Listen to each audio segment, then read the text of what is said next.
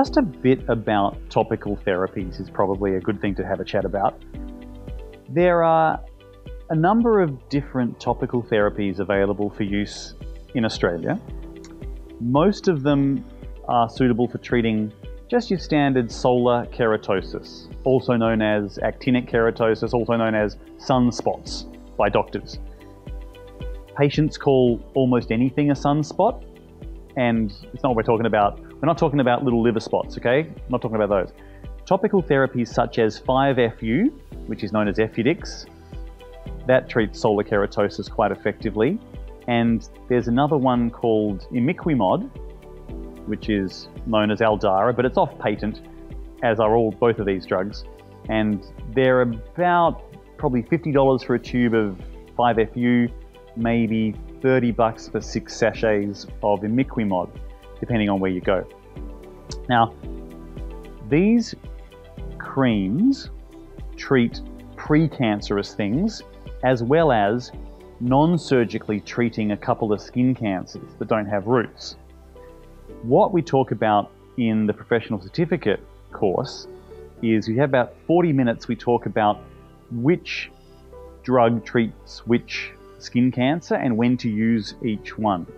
So if I were trying to summarize that in about 60 seconds, we try and give you a whole lot of information with lots of pictures and examples, but it's been shown in the last year or two that field therapy with 5-FU, so treating a whole area with 5-FU, reduces the number of squamous cell skin cancers in that area by 75% over the subsequent 12 months. So that's a huge difference. That's the first good evidence that field therapy decreases skin cancers moving forward.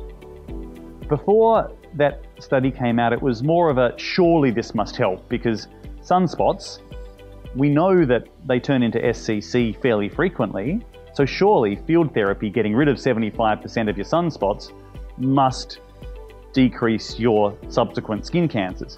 But it's nice to finally prove that.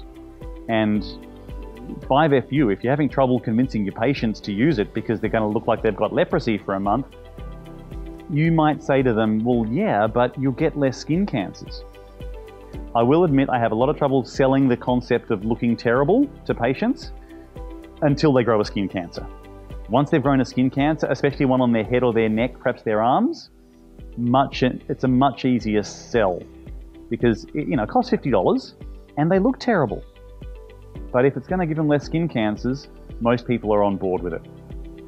It's also useful to know that if you get a biopsy which comes back as SCC without any roots, so Bowen's disease or SCC in situ, that can, under certain circumstances, be treated with 5-FU cream. Usually the regimen is something like twice a day for 4 to 6 weeks, with a cure rate in some studies of about 84%. So it's not guaranteed to fix the biopsy-proven Bowen's, and it's not suitable for all patients, but in certain circumstances, it's worth trying. You don't want your patient to come back and say, that scar, I hate that scar you gave me. And my friend Beryl just told me that she used a cream on hers and it looks amazing. Why didn't you offer me the cream? There's a similar scenario with a skin cancer called superficial basal cell skin cancer. Just occasionally you'll find a spot that is suitable for use of imiquimod. The regimen is 5 nights a week for 6 weeks. It turns the skin cancer area into a scab. Then you stop after 6 weeks, apply lots of moisturizer, the scab falls off, and again, about 85% of the time, it shows clearance of the skin cancer. Now imagine you've given this patient a terrible scar, or the patient's on all these blood thinners. You don't want to put a knife in them, or they've got a pacemaker and it's over an artery or something.